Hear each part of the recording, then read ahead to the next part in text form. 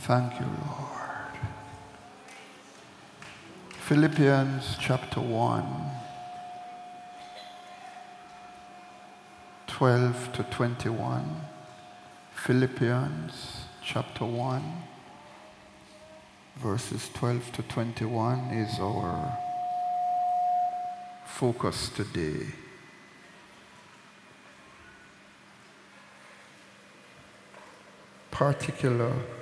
Particularly the last two verses, but we'll read from verse 12.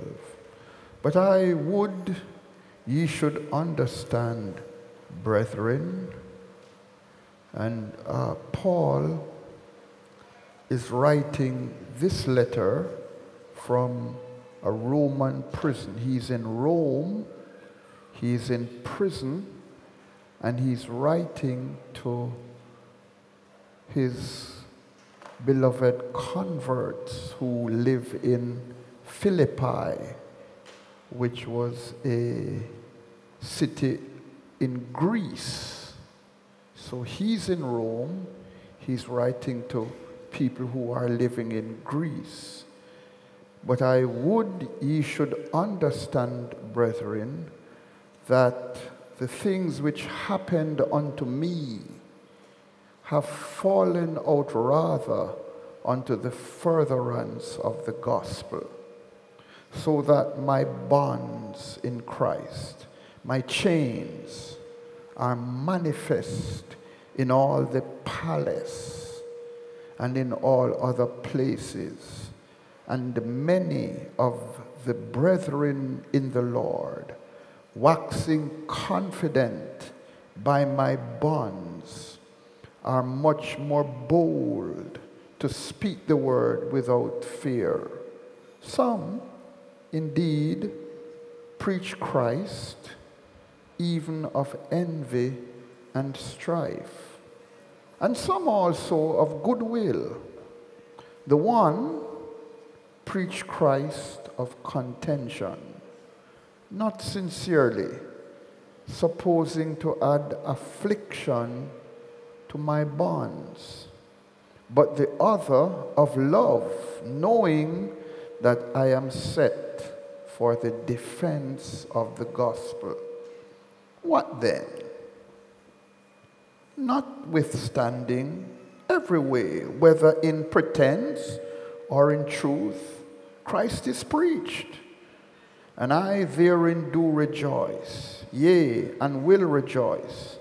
For I know that this shall turn to my salvation through your prayer and the supply of the Spirit of Jesus Christ, according to my earnest expectation and my hope, that in nothing I shall be ashamed, but that with all boldness, as always, so now also Christ shall be magnified in my body, whether it be by life or by death. For to me, to live is Christ, and to die is gain. So I want to pose a question to myself this morning, and maybe you might follow me and pose the same question to yourself. What is living to me? Paul says, to me, to live is Christ. The question is, what is living to me? Let's take Paul out of the equation for the time being. To me, John Mark Bartlett, what is living? Is it Christ?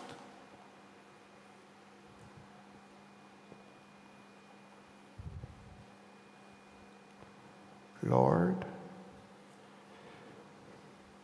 Lord,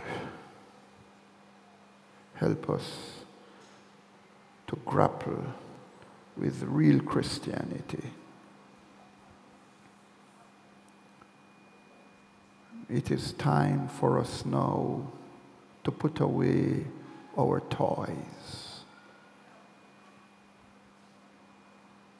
It is time for us to move past how we feel and how often we speak in tongues and the other sensational markers that we use, and to delve deeply into the real stuff. Help us to leave the sandbox, the playground, and to get into the arena of real Christianity. As you seek desperately to transition us from a feeling-oriented people to a faith-oriented people. In the name of Jesus Christ we pray. Amen. And you may be seated, please. Paul, as we said, is writing to his beloved Philippian converts.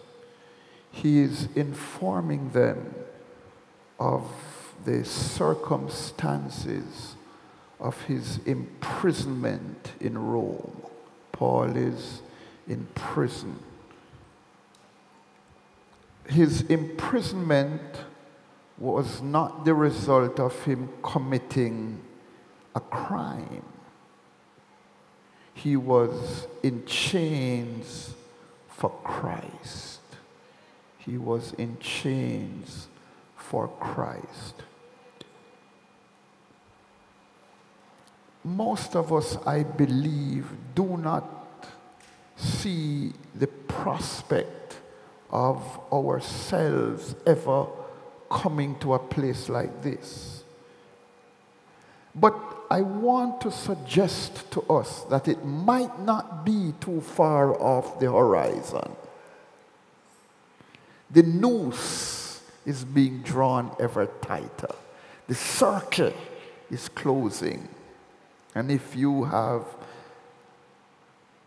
sensibilities that are aligned to the Spirit of God, you will be able to appreciate it. At this time, I do not want to say too much about it, but it might not be too long before some of us pay a very high price, a very dear price for standing flat-footed for the gospel of Jesus Christ. He was in chains for Christ. In Ephesians chapter 3 and verse 1, and in Philemon verse 9, Philemon only has one chapter, he refers to himself as a prisoner of Jesus Christ because he's writing from prison. But the words prisoner of Jesus Christ are in a construction in the Greek which implies that it was Jesus Christ himself who had made Paul a prisoner. I asked myself as I was dealing with this, in what sense could you be considered a prisoner of Jesus Christ? Paul did not consider himself to be a prisoner of the Roman Empire. He could have easily said that.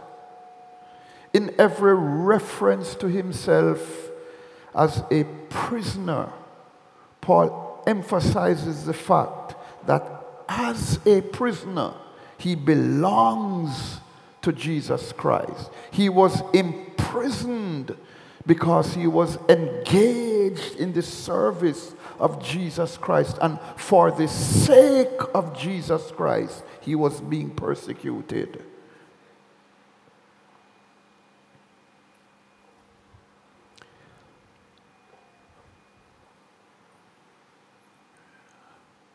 But Paul considered himself to be a prisoner of Jesus Christ before he ever went to Rome. I want to read in your hearing two passages based on how I feel inside. If you enjoy sleeping during messages, you're going to have a field day today.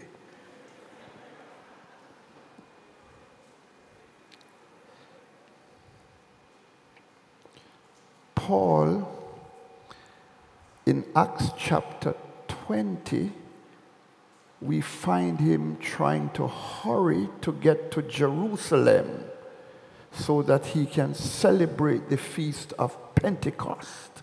There he wants to reach Jerusalem so that he can celebrate Pentecost. And so he's hurrying. In verse 17, we find him meeting with the elders at Ephesus. And he is charging them. He says, "You will never see my face again. I am leaving for good, and now I want to give you a solemn charge."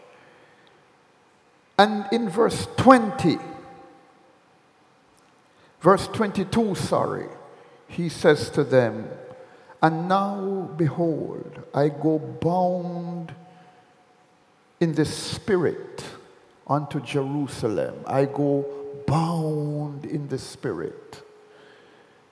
I go bound in the Spirit. I'm a prisoner.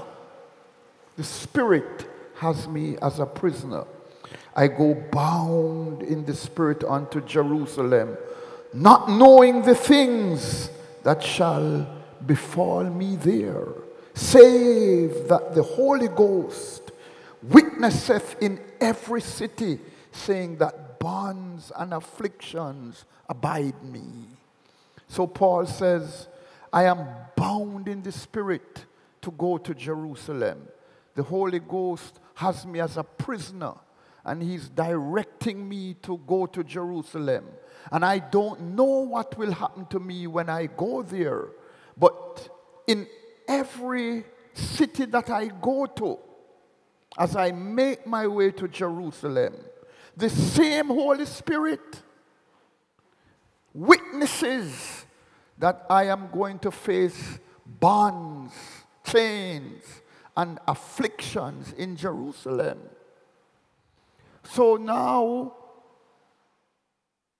watch Paul's dilemma. The Holy Spirit, on one hand, has him as a prisoner and is leading him to go to Jerusalem. But the same Holy Spirit, everywhere he goes, testifies to the fact, Paul, when you get to Jerusalem, you're going to be in serious trouble. What does he do?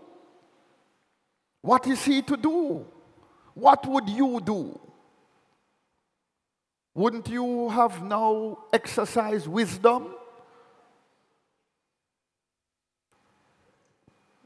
Paul says in verse 24, but none of these things move me.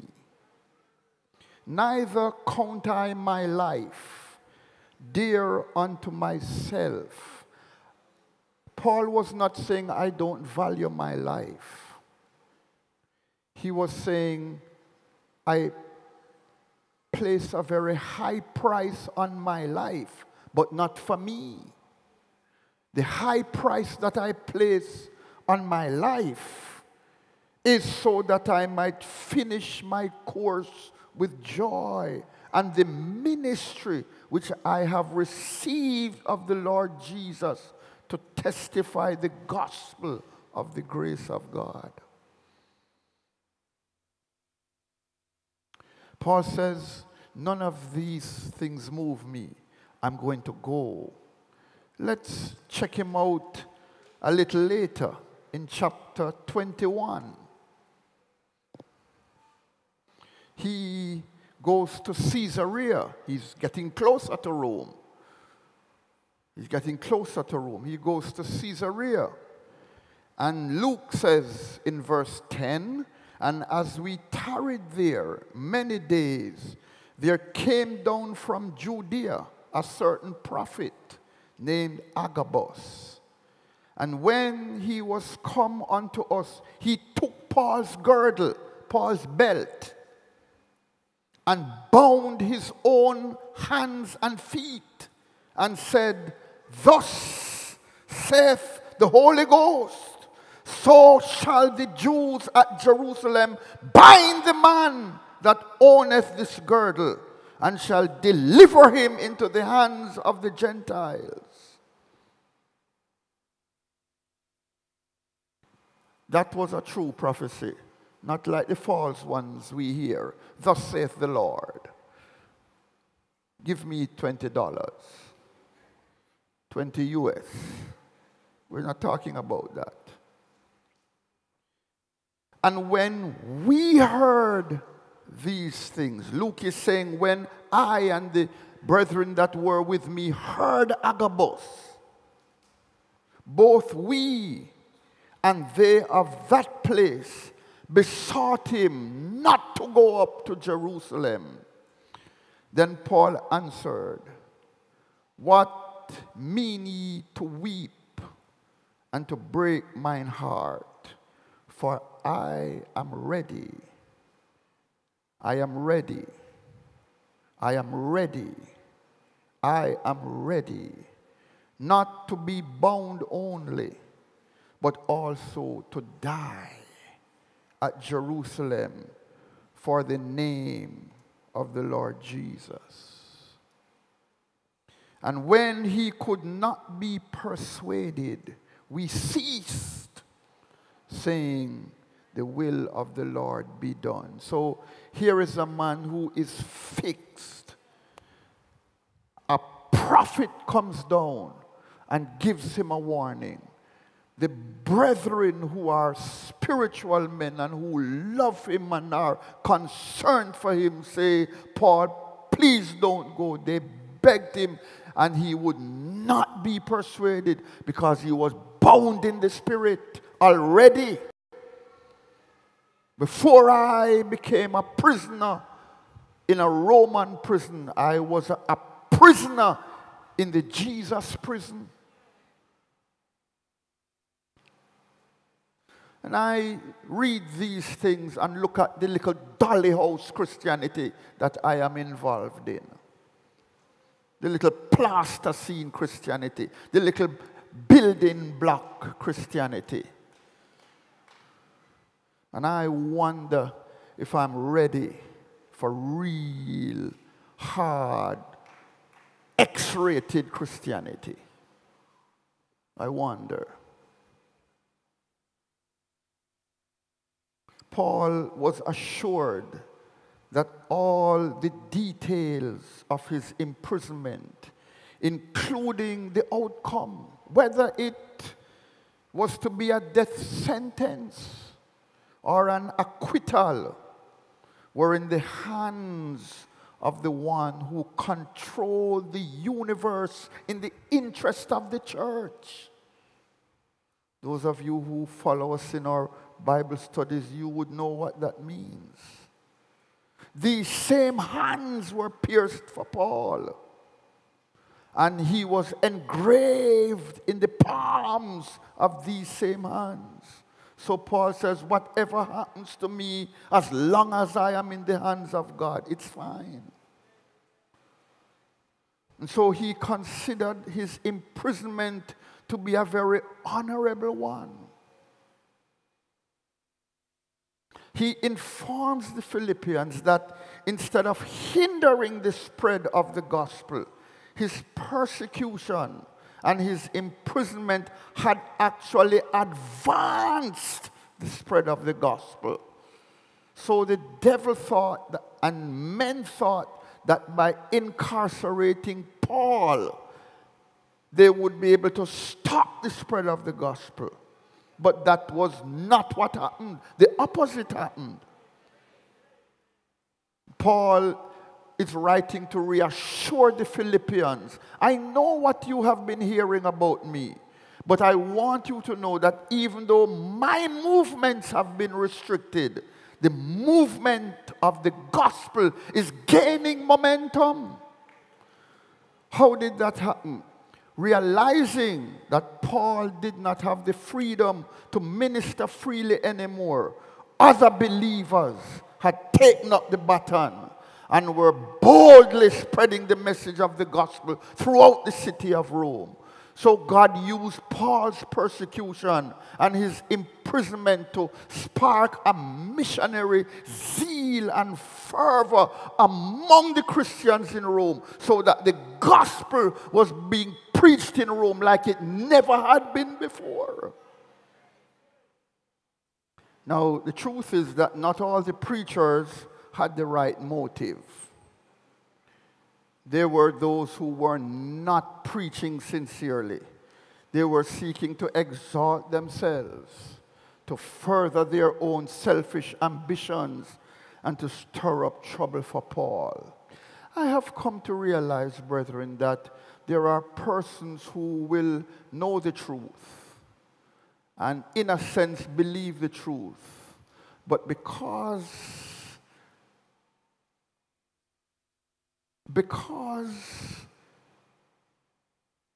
they are mindful of an administrative position or a church position, they have to play the hypocrite.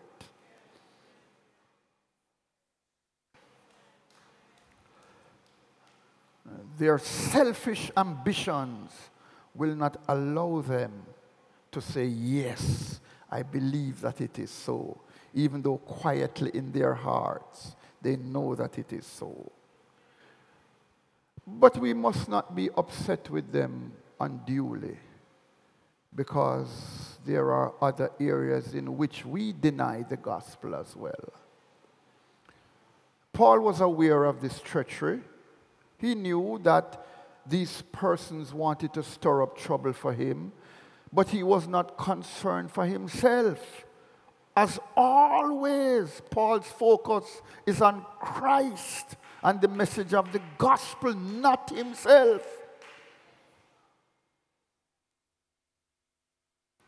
Lord Jesus, it is appalling how much our eyes are on ourselves.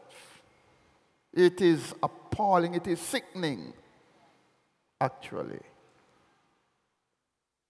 Paul knew that even though the gospel was being preached with mixed motives, Jesus Christ was still being proclaimed.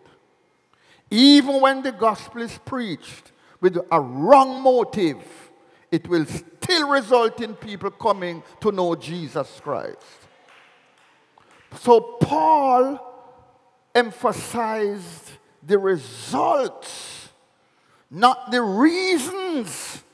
And so he was able to rejoice. See, Paul said, what is the result of this preaching that seeks to bring trouble to me? What's the result of it?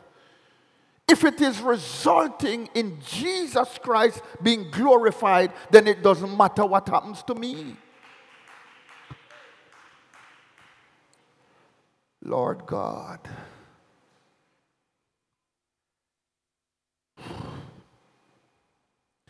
the knowledge that his imprisonment was not hindering the preaching of the gospel, but on the other hand was causing an increase of gospel preaching, was like a tonic to the soul of Paul.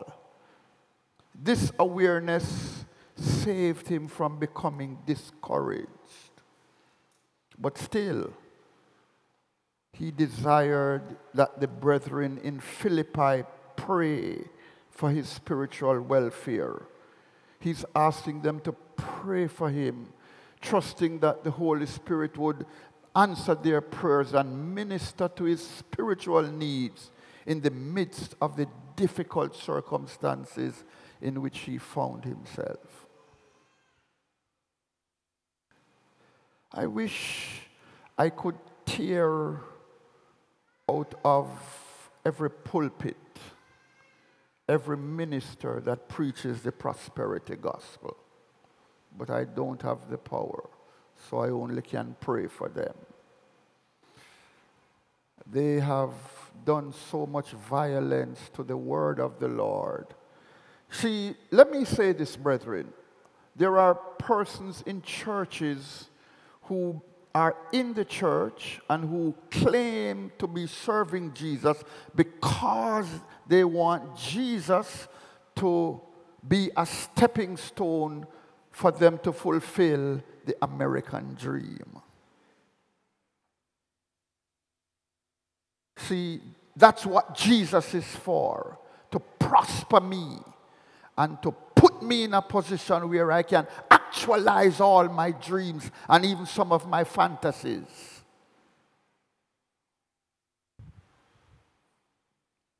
So, the fellowship of his sufferings is not preached and not understood. Because what we want is a Jesus who will give us pancakes in a 4-bedroom house with 3.5 bathrooms and a Mercedes in the driveway. And if he can do that for me and keep me relatively safe, I'll go on praising him.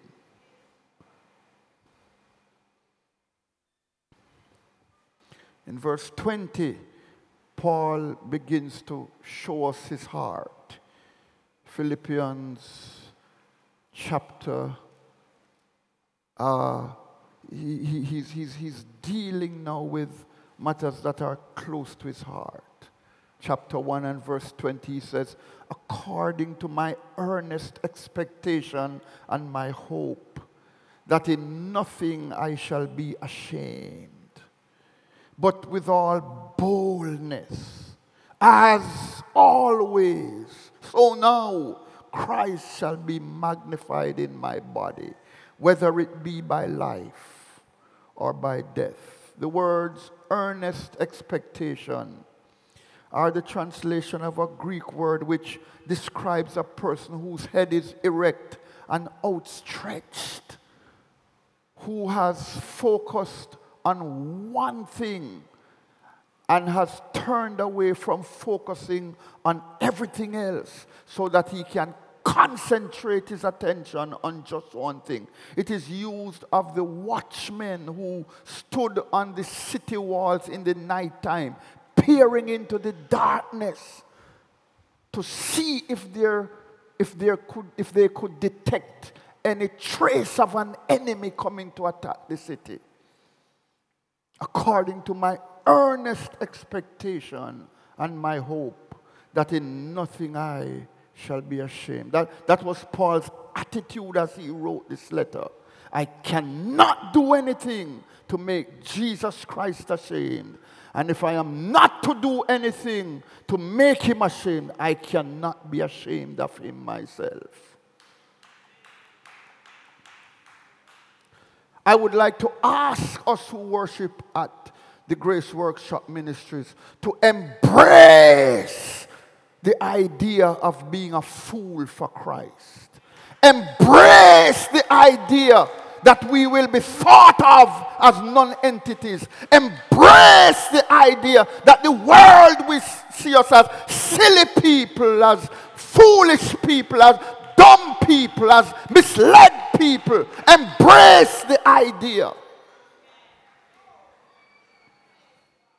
We are fools for Christ's sake, Paul says.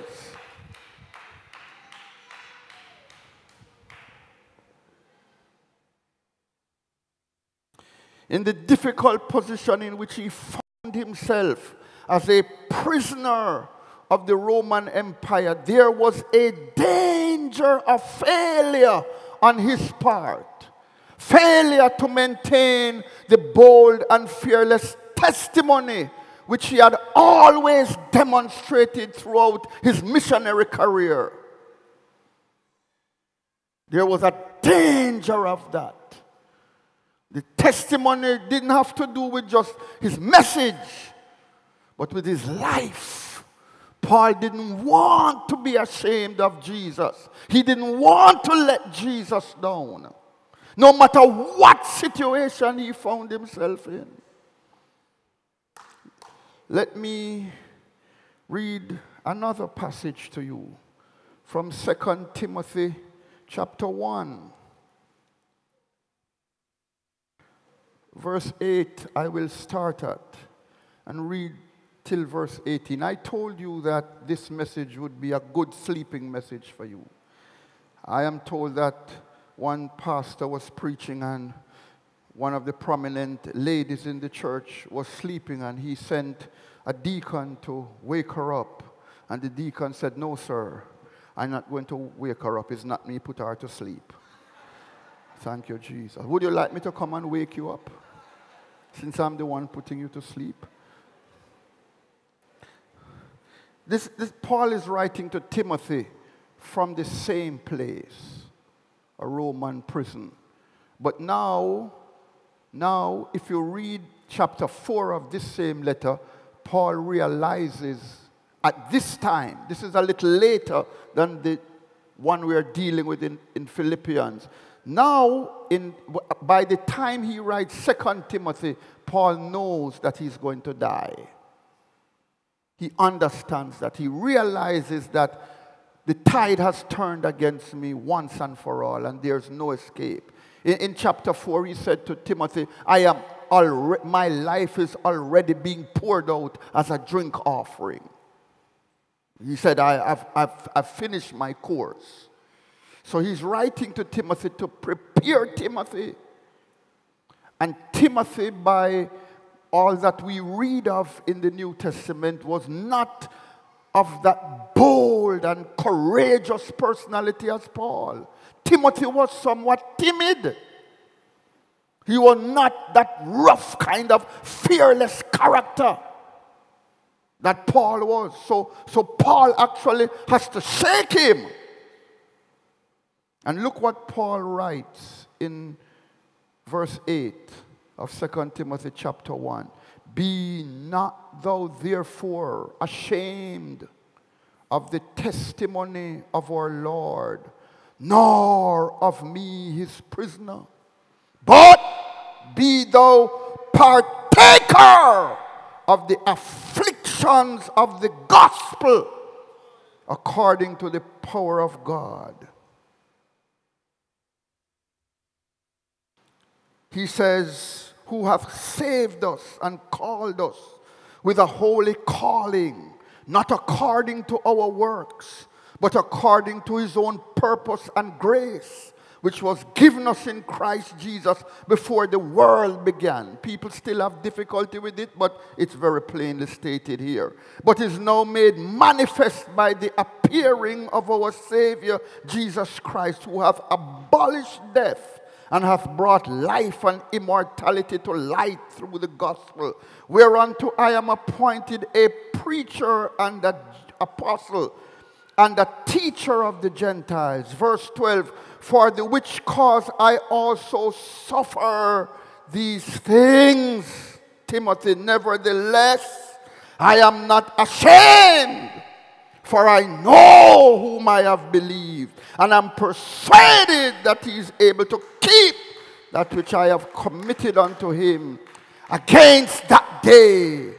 Hold fast the form of sound words, which thou hast heard of me in faith and love which is in Christ Jesus. That good thing which was committed unto thee, keep by the Holy Ghost which dwelleth in us. This thou knowest, that all they which are in Asia be turned away from me. of whom are Phygelus and Hermogenes. Listen to verse 16. The Lord give mercy unto the house of Onesiphorus, for he oft refreshed me and was not ashamed of my chain. But when he was in Rome, he sought me out very diligently and found me. The Lord grant unto him that he may find mercy of the Lord in that day. And in how many things he ministered unto me at Ephesus, thou knowest very well. Said Timothy, I'm not only telling you, giving you a charge, I'm showing you a man who was not ashamed of me, not ashamed of my chain.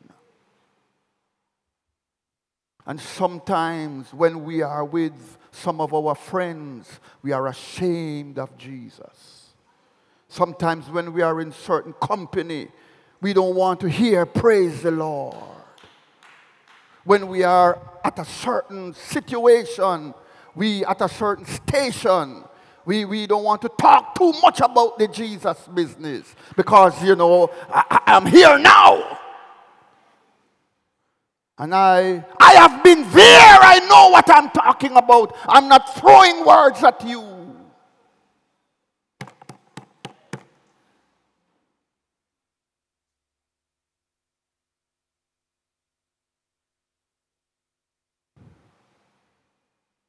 And I have decided no more. No more. No more. You are the only thing that is eternal in my life. And I'm going to value you. And I'm going to own you in every situation. And I'm going to big you up everywhere I go. Yes, another Jesus fool is here.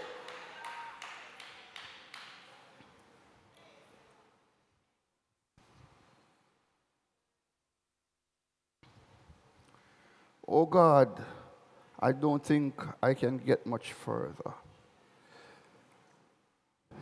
John the Baptist. John the Baptist was in prison. He was in Machaerus prison.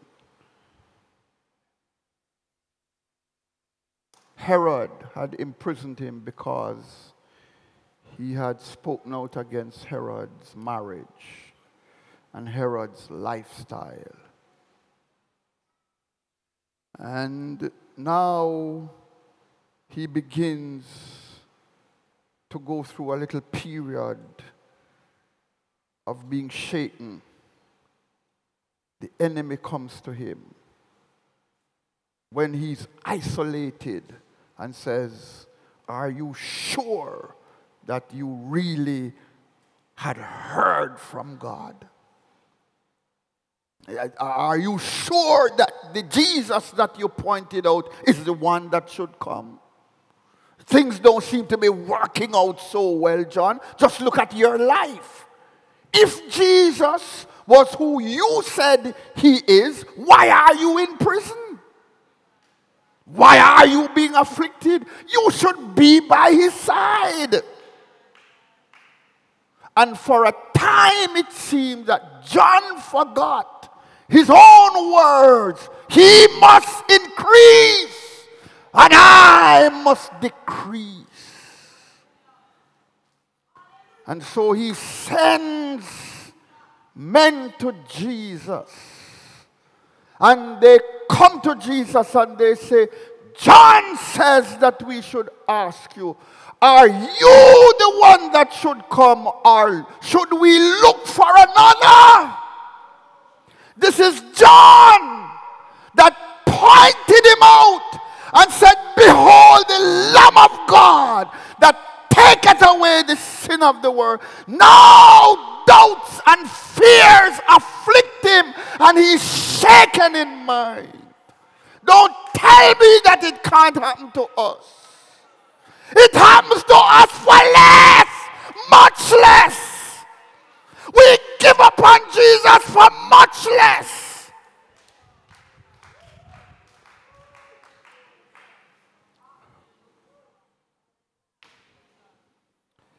Jesus. I probably have to pick this up next week. John is in trouble. And what does Jesus do? Jesus says, spend a few hours with me, you disciples of John.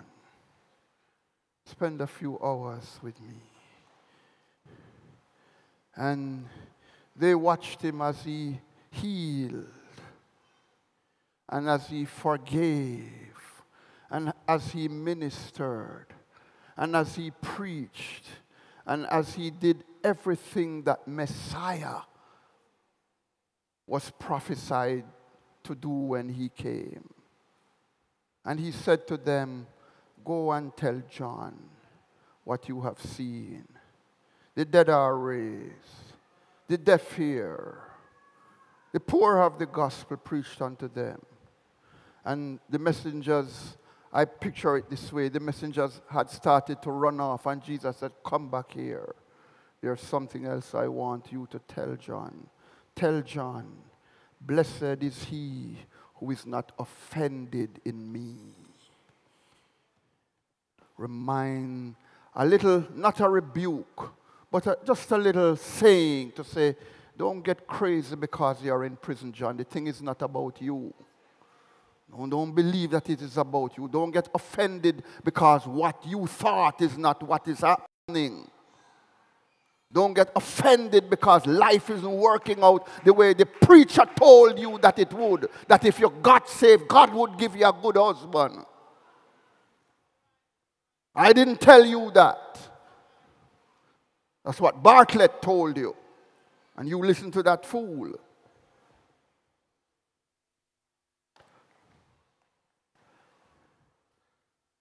Don't be offended in me, John, because this thing is about me. It's not about you. And for me to get glory, things will happen to you that are not nice. And that shouldn't be overly painful to you, because I am going to have to be crushed so that good things can happen to you.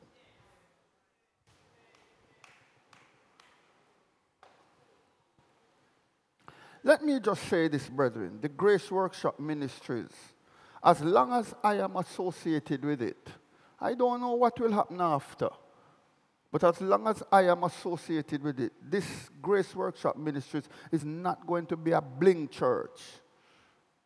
This is not going to be a star-studded church.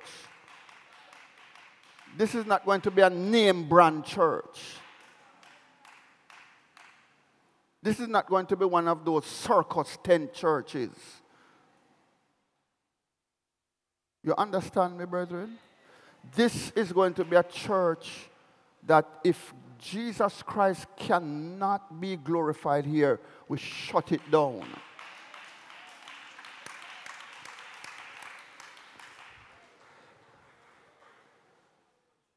I want to say that so that nobody has any misgivings about what we are about. We stream live not because we are a big name. We stream live so that the message of grace and the message of the love of God can reach people effectively, people who would not hear it otherwise.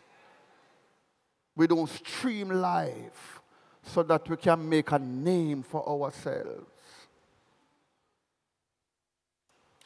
No service here is geared to making a name for anybody. If we cannot glorify Jesus Christ, I refuse to be a part of it.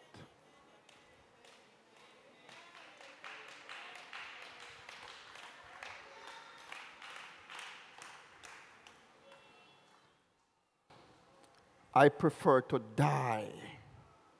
I prefer to die than to be a part of a church that glorifies men.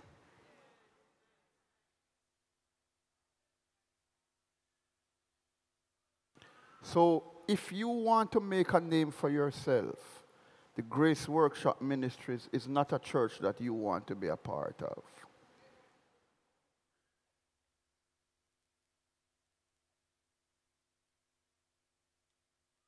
You think I would ever start John Mark Bartlett Ministries? So when John Mark Bartlett dies, what happens to John Mark Bartlett Ministries?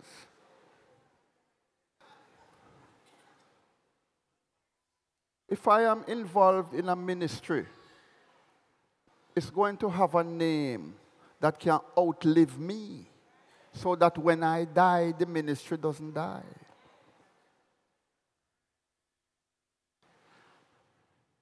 And if I die, and anybody is ever crazy enough to name any building or program after me, I will come back to life and shut it down.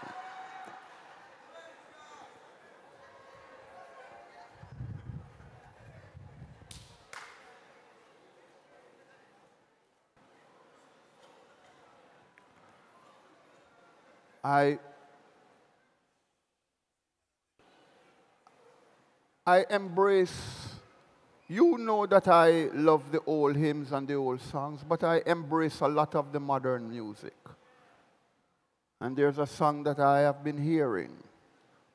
I don't know it well, but my daughter and my sons, I believe, know it. Something about, I don't want to leave a legacy. I don't care how they remember me, only Jesus. After I am dead, I don't care at all what is said or thought about me. I'm not living my life so that people will praise me when I'm gone. It doesn't matter to me what people say about me. I'm dead.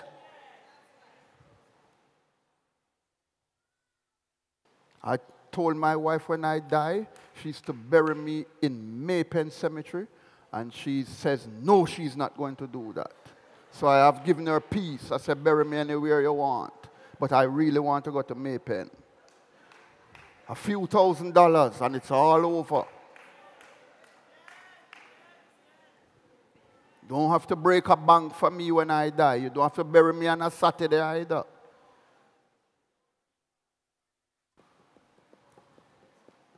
Lord Jesus, let's stand.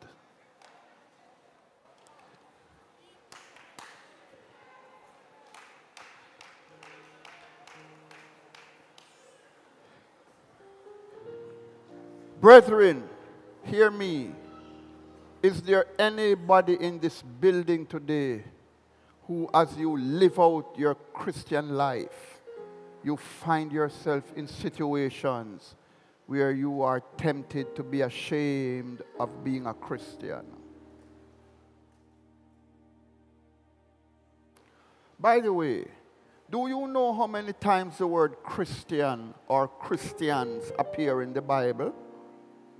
Does anybody know?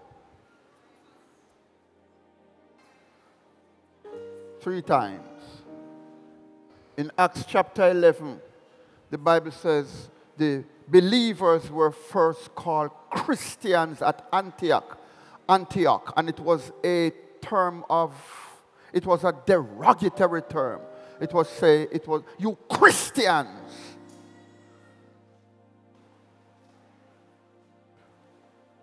King Agrippa, when Paul witnessed to him, he said, I'm sorry, folks, it's not, even a song was written about it, a hymn, almost. That's not what Agrippa meant when he said, almost thou persuadest me to be a Christian. The spirit of what Agrippa was saying, Paul, do you think with these few words you can convince me to become a Christian? Agrippa was not under conviction, I'm sorry. And then Peter uses the word to say, if you have to suffer, suffer as a Christian. What is the term that describes believers? If you ask Paul, who is a believer? He wouldn't say a Christian. He would say somebody who is in Christ Jesus. In Christ. Paul uses that term more than 160 times. In Christ. That's what it means to be attached to Jesus Christ. That's what a Christian really is. Somebody who is in Christ Jesus. Ask the person, tell the person beside you, don't be ashamed of Jesus.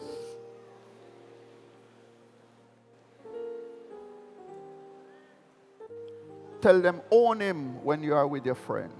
Own him when you are with your friends. Tell somebody, speak of him on your job.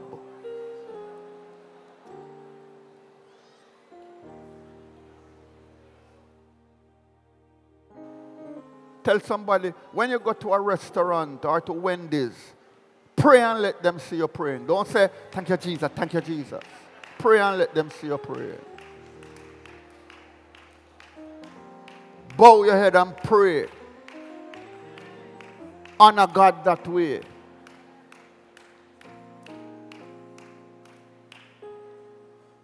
Lord Jesus, we thank you for your word.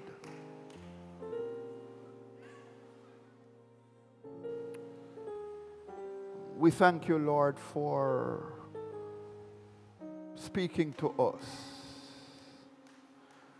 We repent, Lord, for every time we have been ashamed of you. For every time when we cringed and tried desperately not to allow anybody to find out that we were Jesus' people. We ask you to forgive us for the many opportunities we have lost to speak of you and to magnify you because we were afraid to be ashamed. Imagine that, Lord.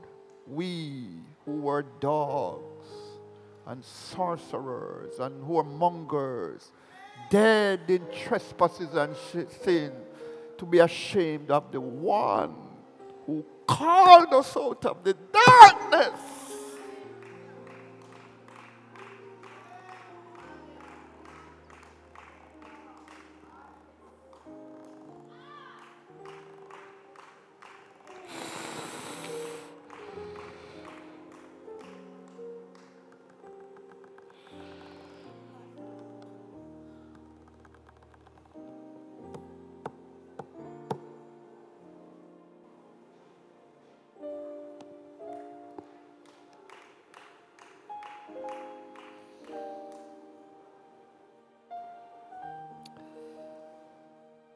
Forgive us, Lord.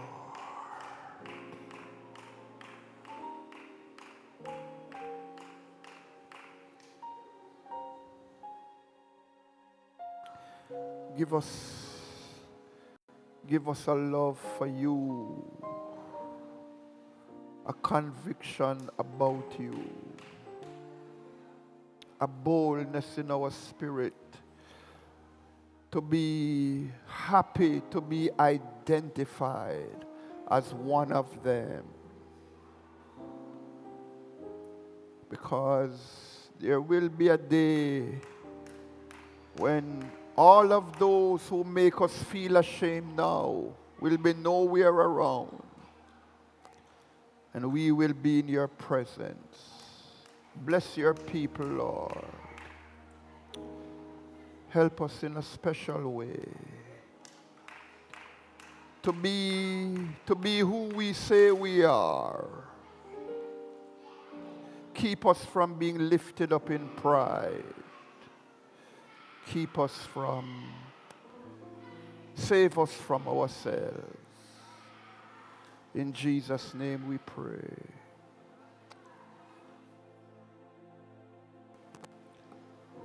God bless your brethren.